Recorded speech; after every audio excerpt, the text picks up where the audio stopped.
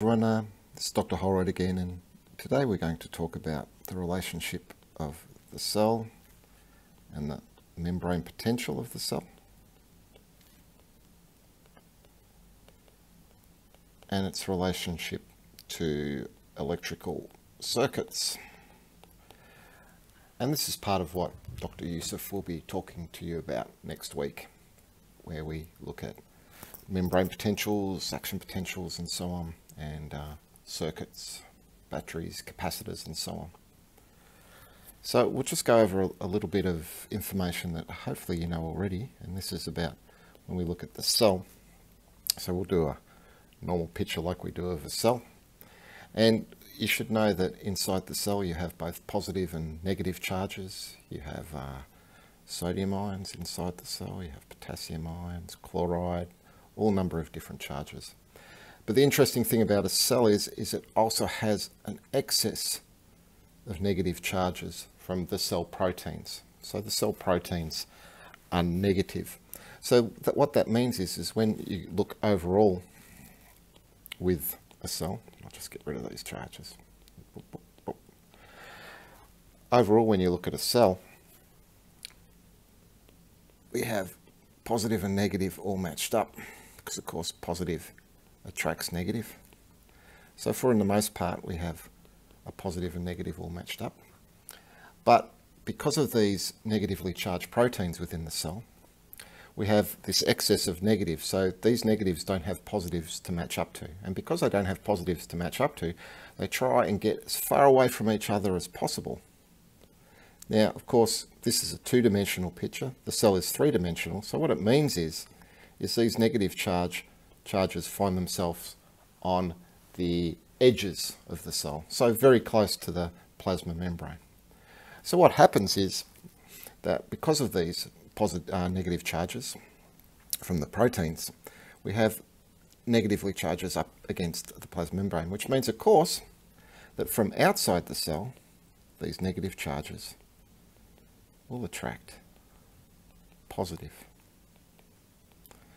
So it means when you look at the cell here, we have these negative charges on the inside and positive charges on the outside.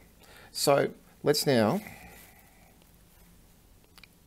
take a little segment here of the cell. Let's go down here and let's have a look and see what that looks like. So we now have the plasma membrane. So we'll draw that a bit better, so we know it has the lipid bilayer that forms the plasma membrane, and on the inside, so this is the inside of the cell, we have the negative charge, and on the outside we have the positive charges wanting to come in. Now at the moment with this diagram, what we're saying is that our lipid bilayer is non-conducting. And this is not quite true in the real world, and we'll get to it in a minute, but what we're looking at now is saying that the cell membrane is just a simple lipid bilayer. There's no proteins there or anything at the moment, which of course we know not to be true, but it just helps in our understanding.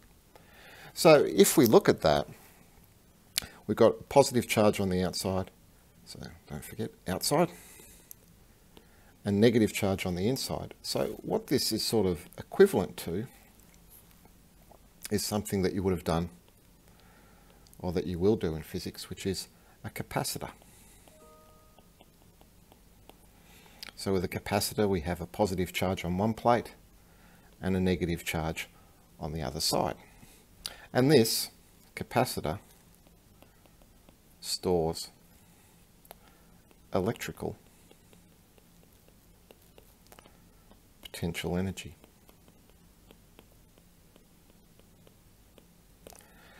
And so basically we have a capacitor here and we have a capacitor here. So what it means is the fact we have the negative charge on the inside, the positive charge on the outside, a non-conducting medium in the middle. We basically have a capacitor, so we are storing electrical potential energy there.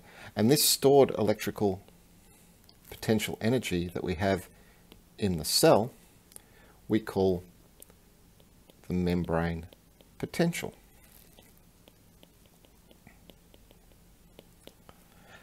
And what happens is that most cells, not all cells, but most cells, when they are at rest, so when the cells aren't doing anything, so when they're at rest, they have what's called the resting membrane potential.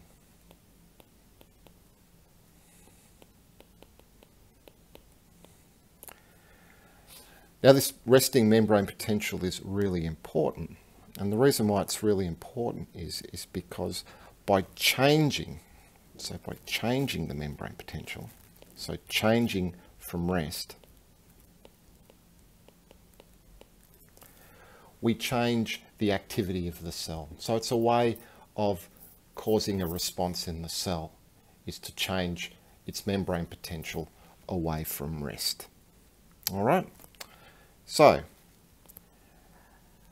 that's the beginning part.